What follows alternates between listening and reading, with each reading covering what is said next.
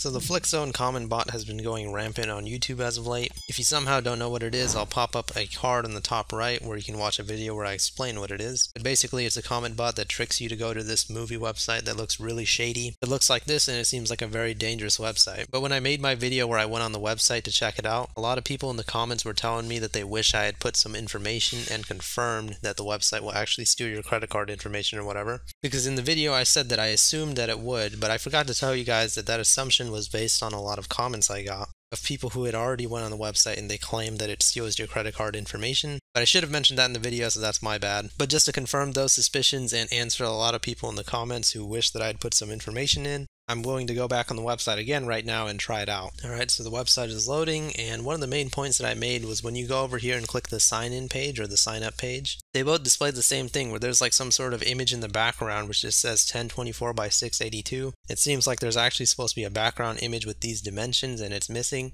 And it just shows how shady this website is, because try to think about the last website that you've been on, which had some sort of error like that. It just seems really weird. So I'm going to sign up right now and I'm going to put in some fake information. Let's see if one@gmail.com works. And for the password, I'm going to put like, I don't know, guitar or something like that. There you go. Okay, somebody with that email address already exists. So I'm just going to put some like random numbers or something like that.